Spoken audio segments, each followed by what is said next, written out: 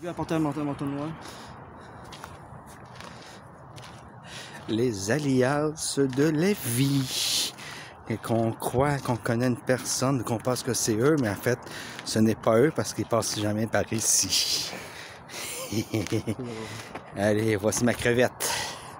La petite crevette qui va dire celle-là de nos abonnés.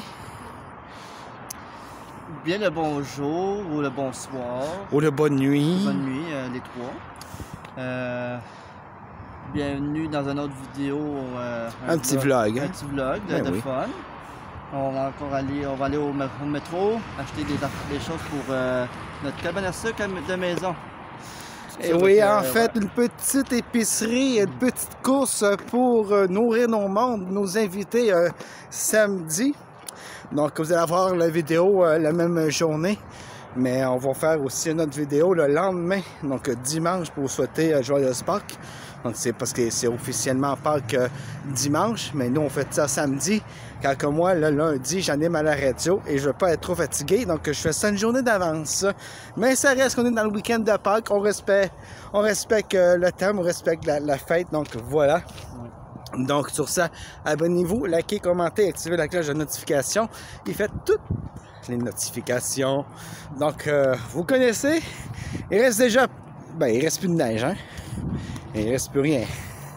Cette année, on se demande même si on a un hiver. On l'a vu pas d'autre. Et oui, donc, vous connaissez l'endroit, vous connaissez le trajet, vous savez où est-ce qu'on va, mais c'est pas grave, nous, ça nous fait une vidéo, ça fait plaisir. Mais, pour le mois d'avril, vous allez avoir plusieurs grosses vidéos quand on part à Montréal, aller voir le spectacle des 3 accords. Et on va partir un peu plus tôt. Donc, on va aller visiter Montréal. Et oui. Et si possible, peut-être un petit car spotting. Et si on a vraiment le temps, on ira peut-être filmer le reste du vieux port de Montréal. Donc voilà. Et ensuite, on va aller visiter un plat qui s'appelle le Central, où qui regroupe toutes sortes de restaurants et bars. Et ça aussi, nous allons filmer. Donc voilà. Donc plein de grosses vidéos à venir pour le mois d'avril. Et ensuite, je pense que ça ira en mois de juin pour aller faire du vrai casse-potting au centre-ville de Montréal pour l'événement de la Formule 1. Et oui. Et on là, espère que les Formule 1 vont être là cette année. Parce qu'ils n'étaient pas là l'année passée qu'on avait été. Ouais, parce qu'il annonçait de la pluie, puis là, il a fait beau. Fait qu'on était un petit peu tout chamboulés. Donc voici. Bon, je sais pas si la personne qui habitait là est toujours sur place. On va aussi visiter. Allez, on vous emmène avec nous autres. Tant qu'à passer par là, on va aller voir si la personne est toujours là. Mais c'est sûr, s'il y a trop de boîtes, on va pas y aller. Parce que je suis pas équipé. Ça sent la cheminée, ça sent bon.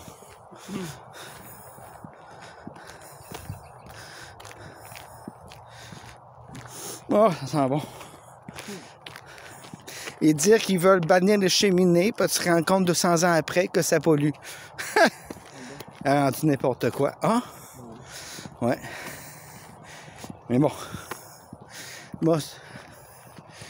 Prends bien sûr la ville pour une poubelle, malheureusement. Comme Montréal. Et oui. Puis regarde, c'est tout des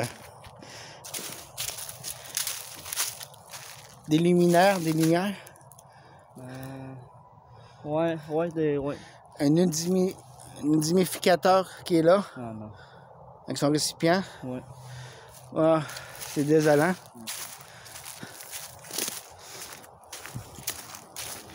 Poubelle. Ici, on a des morceaux de vêtements. Pas trop c'est quoi. Donc, on va faire un petit détour par ici. Ça a l'air d'être relativement sec.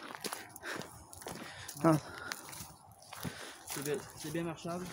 Oui, pour le moment, ça passe bien.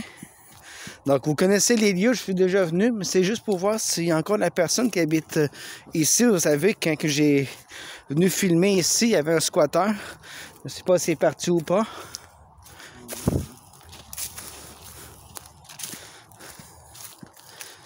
On va passer par ici. Je vais vous montrer un truc. Je pense que ça, je ne l'avais pas filmé. Je pense que je ne l'avais jamais remarqué. Oh, on sent que c'est un peu mou. Ici, il y a des bonbons pour jouer à Donjons et Dragons. Connaissez-vous Donjons et Dragons? Oh, tout le monde connaît ça. C'est le fun! Je jouais là, dans le temps. Là, Ah non. Cool. Ah, c'est désolant. On va aller voir ça. Regarde. Un vrai dépotoir. Ah, mon Dieu. Je vais m'aider un peu. Ça doit être peut-être plus là, hein? C'était là, ça squattait. On va aller voir. La personne, visiblement, est partie. Donc ici, souvenez-vous, il y avait une tente. La tente a été démontée, tout ça. D'après moi, soit que la personne a décidé de partir ou soit qu'elle a été délogée par les policiers. Moi, j'en savais rien, mais ouais, ok. Vous voyez bien vu à ce qu'on voit. Ça là-bas, c'est un genre d'isolant. D'après moi, pour le maintenir au chaud. Vous voyez? Genre d'isolant, là, ici. Donc, soit la personne est partie d'elle-même ou soit qu'elle s'est fait déloger. Mais en temps normal, elle est dans le bois. Fait que si elle ne dérange pas rien, elle a complètement le droit de squatter ici. Lui qui n'a plus rien. Oh, il y en a une que je connais. Donc, non, c'était un gars. Ouais, mais il y a aussi une fille qui s'appelle Enya. Ouais, mais ça, personne ne la connaît, donc c'est pas grave. Mais vous vous souvenez, hein, il y avait un gars ici. Je vous ai dit que j'allais pas filmer trop à cause justement j'avais vu la personne. C'était un gars. Mais bon, visiblement, il est parti, mais sérieux, il aurait pu au moins tout ramasser pour tout mettre ça dans une poubelle ou quoi que ce soit. Mais bon, on ne connaît pas l'histoire. Peut-être la personne qui habitait ici a été retrouvée morte. Ou peut-être qu'elle s'est fait déloger. Ou tout simplement elle a décidé de partir et de rien amener avec elle. Mais regarde, c'est un vrai dépotoir. Oui, je sais, je devrais pas filmer ça, mais je le filme parce que ça fait partie de la vie. Et sérieusement. Bon, ça, j'imagine que c'est fait des feux là. Mais, ouais, c'est un dépotoir, les amis. Ouais. Ouais. Malheureusement. C'est bien décevant. Donc, on va passer par là. On ne tente pas de tout faire le tour. C'est bien décevant. Donc, il y a comme des petites marches ici. Donc, on va grimper là-dessus. Il y a un arbre. Bon, voilà. Bon, c'est pas la meilleure place pour monter, mais bon. Ouais, regarde. Ça a squatté. Donc, je filme ça pour sensibiliser le monde, pour vous dire, quand vous venez dans des lieux comme ça, ramassez-vous après. Tout simplement. Parce que vous savez que laisser des déchets comme ça, c'est illégal, puis c'est puni par la loi. Même si la police ne fait rien, parce que, comme qui dit, ils ont d'autres choses à faire. Mais bon, mais quand même, s'ils feraient leur job, ce serait puni par la loi. Donc, c'est une amende d'au moins de 100 à 200 $. Donc c'est ça. Ça se ramasse pas vraiment. Oui. Mais c'est minimum 100 $ d'amende si vous laissez vos déchets. C'est puni par la loi. Bon, vous ne ferez pas prison pour ça, là, on s'entend, mais vous pouvez vous manger une amende assez salée. Quand ils font vraiment respecter la loi, qu'ils font vraiment leur job, ça devrait vous coûter un minimum de 100 $. Voilà.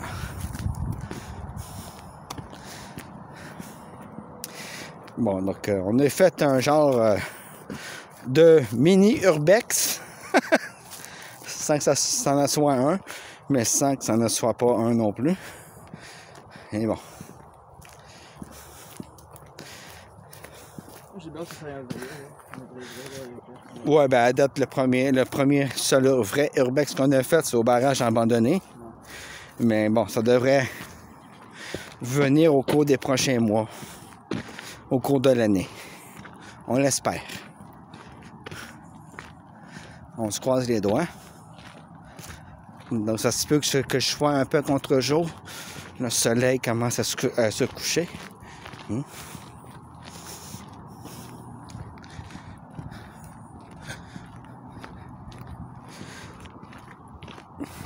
Oui, en fait, on va acheter des trucs pour le repas de Cabane à sucre. Donc, tout ce qui est au niveau nourriture qui entoure le produit de l'érable. Donc, oui, j'explique parce qu'il y a du monde en France qui sont abonnés à notre chaîne et eux autres ne savent pas c'est quoi. C'est important un peu de leur expliquer. Pardon.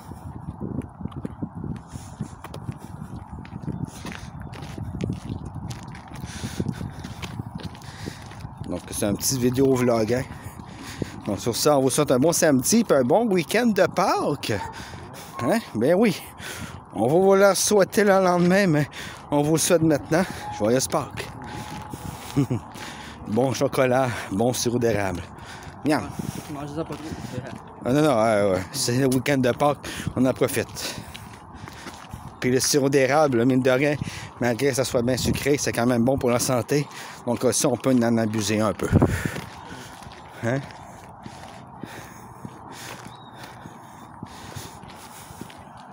Ça sent bon, ça sent les feux de cheminée. Il est beau. Un genre de gros caniche immense. Ouais, ça sent très bon. Donc, je sais que ce décor-là, vous le voyez mille et une fois, mais bon, dites-vous que vous êtes dans un vlog. Tout simplement. Vous allez en avoir plusieurs comme ça, hein.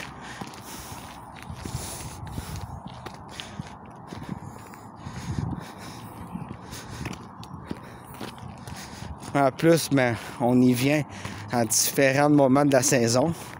On est très bien. Donc, c'est ça. Oui, aujourd'hui, on est bien, oui. C'est drôle quand on est en température dans le temps. En ce moment, on a environ 8 degrés. Il y a du vent, mais ça va. Tu sais, comme on dit, on se gèle pas le cul. Alors, c'est supposé d'avoir des... Là, mettons, mais là, le 28, là. Non, en ce moment, on est vraiment dans les normales de saison. La seule chose qui serait supposée d'avoir... Moins 25, moins 26. Non, ça, on est passé, là. Les moins 20, moins 25, c'est en janvier, février. On l'a même pas eu encore. Bon, on l'a eu un peu cette année, mais bon, tant mieux, hein? Mais c'est vrai que qu'est-ce qui n'est pas normal à sortir de l'année, on serait censé avoir encore de la neige. Et